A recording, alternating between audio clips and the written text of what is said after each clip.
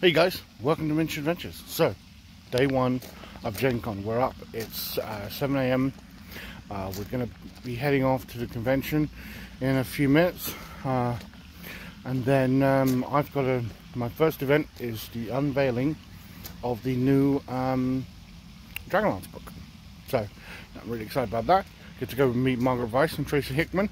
Hopefully, get my photo with it. Got my Miniature Adventures shirt on. My beautiful cup made by my wife. So hopefully I'll be able to, show you that. We're going to be taking some videos around the place. So yeah, and this is where we're staying.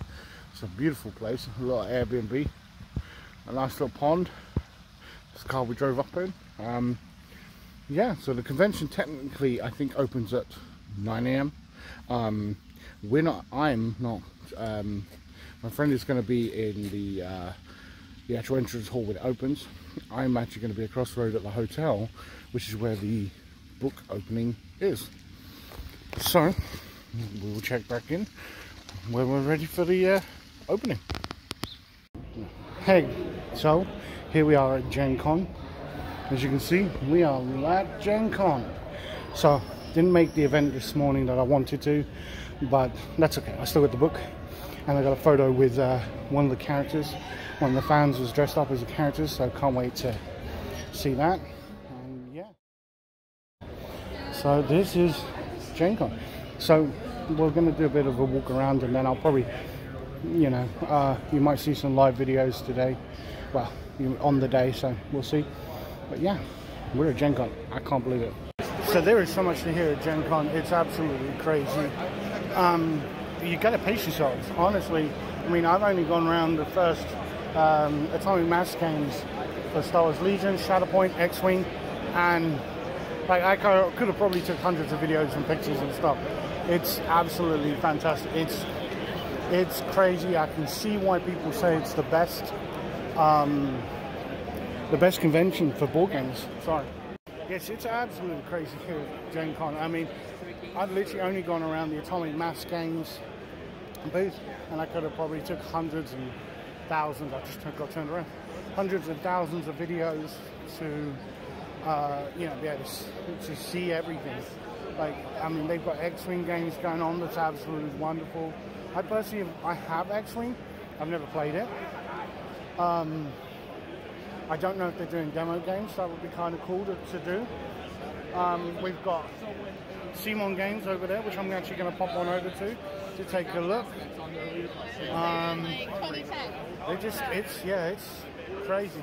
I think we're going to head on over to Simon and Avalon Hill. Absolutely, Avalon Hill, because you know me and HeroQuest. So yeah. All right. So I think we're going to head on over to the Avalon Hill booth first and look at the new HeroQuest.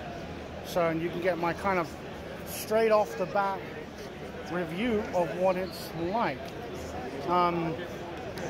They have a wonderful booth.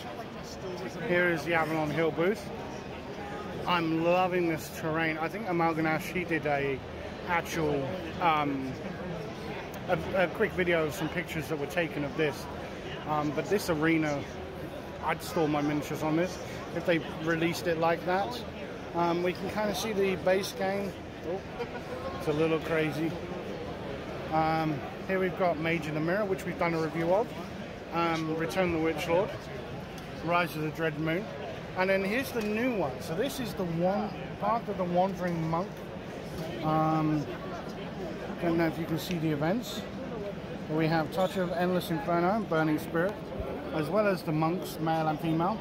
Then some new cards, some Strength of the Mountain and Speak with Stone, as well as Soaring Dragon, Eye of the Storm, Tidal Surge, and Elemental Stars. Let's see if I can get some pictures to kind of put up, and then you'll be able to see. But yeah, I mean, this is definitely a good new character pack. I like the Middle Eastern kind of style of it, the box especially, and you get a little scroll. I'm wondering what the tournament is and how that will fit into the game, but on the whole, pretty good. And then we've obviously got the Frozen Horror Keller's Keep, which we've done a review of, and the base game. But yeah, cracking display from Avalon Hill. Really like that. this is the base game. As you can see, we've got the tournament kind of display stand. Again, not sure if they just built this for the show or if it's something they'll release. Very interested to see how that's going to come into play. Yeah, and then the base game. And then here is the Avalon Hill booth. So, yeah, tell me your thoughts. So it looks like a new Jurassic Park game. Dr. Sattler versus T-Rex. Oh, sorry, I was just doing a video on the new Jurassic Park game. Oh, yeah. I haven't seen this one before. Oh, look at this. Look at that. That is fantastic detail. Wow, I love that. And then it looks like we get some different boards. Raptor paddock. Wow. Okay, this looks like kind of fun game. So we got the Raptor paddock on this side, and then the map on the other side. And then I think it looks like you get some different maps. So I'm thinking story-wise. So here's, wow, there's the T-Rex escape. I really like this actually. You got the fans, the tour vehicles, and the cars.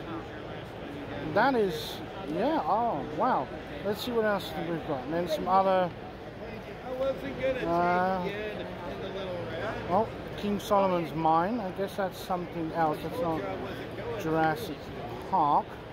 But I am really loving this. I think we're going to have to try and come back and see if we can get a demo of this at some point.